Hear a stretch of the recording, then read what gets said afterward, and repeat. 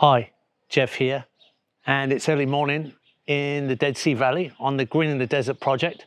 I'm going to take you for a walk around to show you some of the unusual features of the project and why it's worked. Let's go for a walk. What we've done over the years, more than anything else, is we've built mass. And a lot of the mass is not necessarily productive in that it's got much to sell. It's actually mass that feeds the soil. And there's a lot of diversity. Leukemia here has played a major part, but there's a great diversity of mass because that's what you want. You want to feed the soil with many different components. So casuarina's a large part here. And there's a great big diversity. Here's cotton, literally cotton. It's got cotton wool on it, look. And it has some value, but it has mass. Now here's a moringa, deciduous at this time of year. And that has value, but it also has mass. But then there's pomegranate, which mainly has fruit, not so much mass. And of course there's ground covers, because you've got to start the mass layer at the ground and come up layer by layer. But initially there was nothing here. There was just rock and terrible soil. And then we had to partner with a lot of diversity. Here's one of my global favorite weedy trees, Tacoma stands. It goes through a chipper beautifully if you want to chip it. And it's very, very fast, not a legume, but it sure produces mass. And here we have partnered next to our fast functioning leukemia. You can see how it's regularly been cut, produces all that mass in 12 months and gets cut every year. But very similar looking, but slower to function, larger in size, more elegant, and much larger in time, longer in time.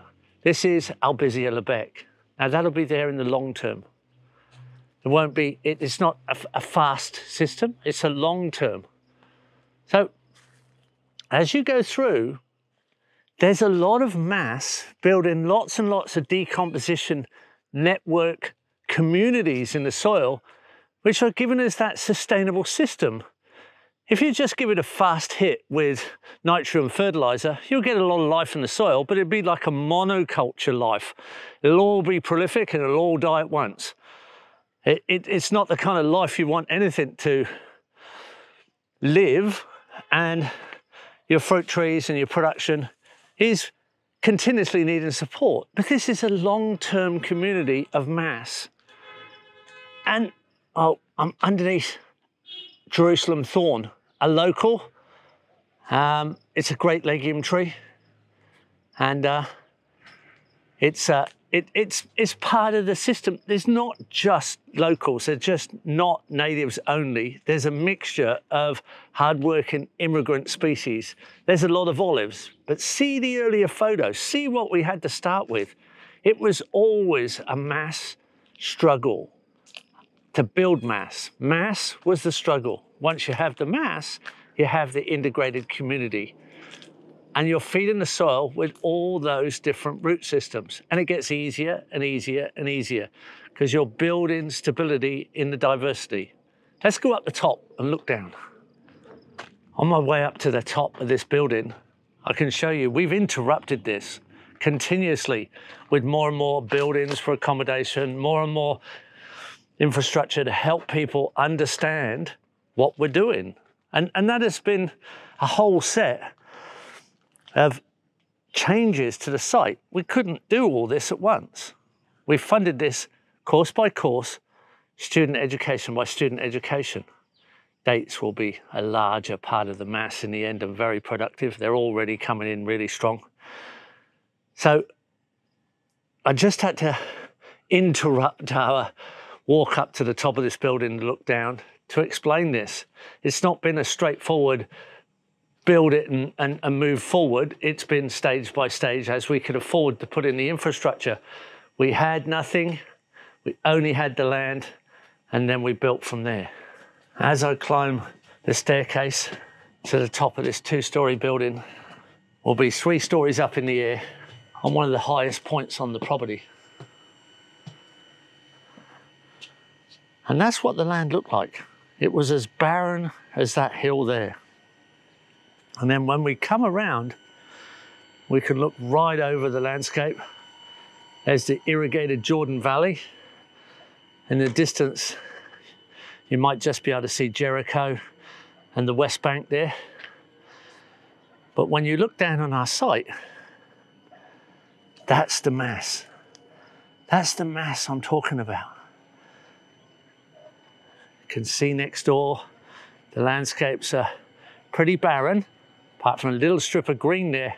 That's Abler's garden, one of our students and a great permaculture activist. But when you come through here, there's nothing but canopy mass. There's things you can work with. And you come right around the corner.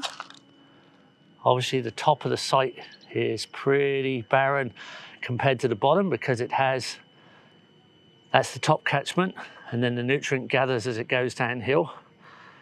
There's my old shepherd mate there, Abu Riyad, on his way up the hill with his few sheep and goats. But there is the working material. There is the mass. We can manipulate the mass to feed the productive system. That's what's really crucial to understand.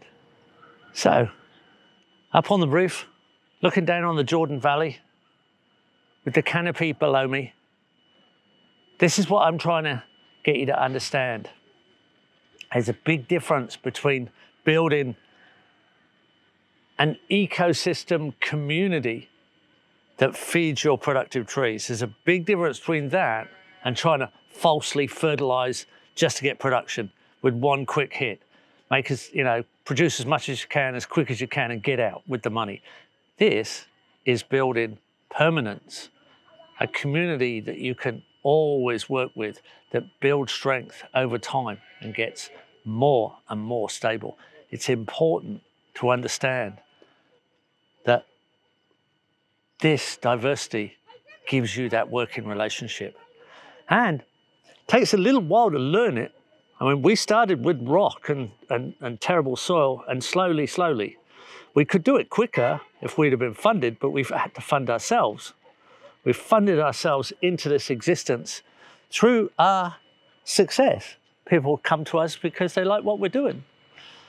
So I like to be able to help you understand, and we can teach you through these systems. This is where you can get the experience. Now, it changes from climate to climate. This is definitely dry, arid. Australia, Zaytuna Farm, subtropics. We can teach you there. We have a lot of systems up.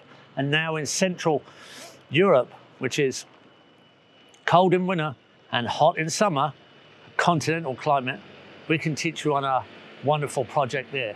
So we're trying to give you that global confidence, the experience you get from working with different situations. Okay, great bringing it to you.